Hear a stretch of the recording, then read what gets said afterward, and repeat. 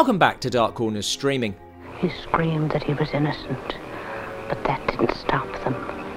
It was then he spoke the curse. Available on YouTube, 1946's Strangler of the Swamp is German director Frank Wisbar's remake of his own Ferryman Maria, made in his home country in 1936. That's also available on YouTube, but it's not the best print, nor does it seem to be complete, so we're looking at this version made for Poverty Row Studio PRC after Wisbar came to America. The story is a simple one. Following the lynching of an innocent man, people keep showing up dead in mysterious and similar ways. Have you forgotten Bill Jenkins, who was thrown from his horse and choked to death by the rain? And locals believe that the ghost of the hanged man haunts the swamp.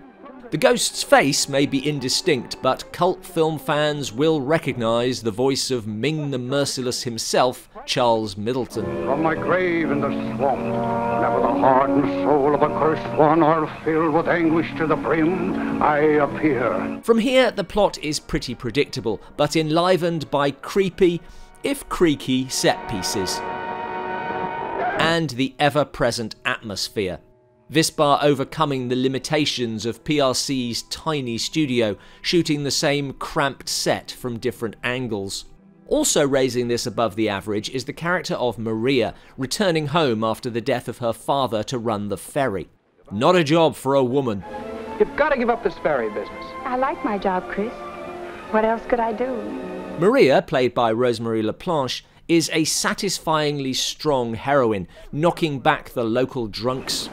Say, you should marry, have a nice home. I'm happy as I am. Running towards danger. And not screaming when she finds it.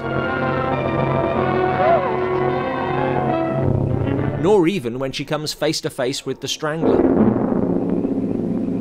She's the lead, and unlike many similar heroines of the era, she retains this independence right to the end. I can save her. Her love interest, incidentally, and he is pretty incidental, is played by Blake Edwards, before he turned to direction and long before the Pink Panther brought him into the big time. I don't believe in the supernatural. That this film is remembered at all is mostly due to historian William K. Everson, who included it in his book Classics of the Horror Film. But even he is quick to stress that this is not an unsung masterpiece.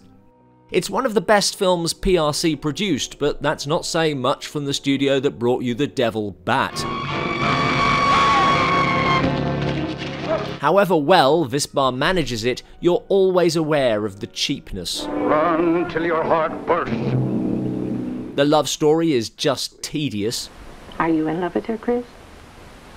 And when the narrative moves from the swamp to talky interiors, it becomes laboured, as if struggling to reach its brisk 59-minute runtime. I can't eat.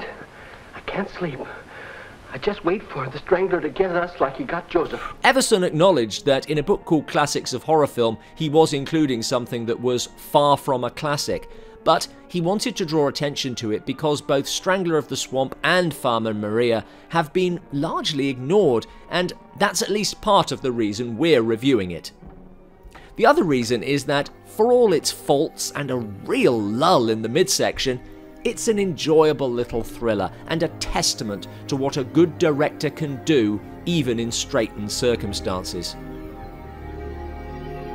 Thanks for watching. Have you seen Strangler of the Swamp, and if so, what did you think of it? What other forgotten B-movies deserve a leg up? Let us know in the comments below.